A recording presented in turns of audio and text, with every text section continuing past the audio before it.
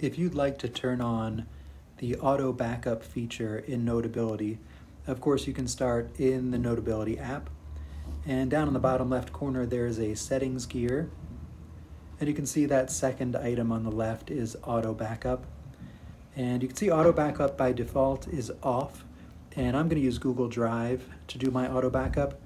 So it's telling me that my notes will automatically be saved. Okay, and I've done this before, but if you're doing this for the first time, you will need to choose your Google account or log into your Google account, and you'll have to click Allow to give Notability access to your Google Drive. So you can, once you click through those steps, though, you'll end up at this same spot. And you can see down at the bottom on the right side, in Google Drive, the destination folder for these backup files is a folder that will be created called Notability. You can choose which subjects you back up. I would recommend just leaving it as the default where everything will be backed up. I would also recommend leaving the file format as note.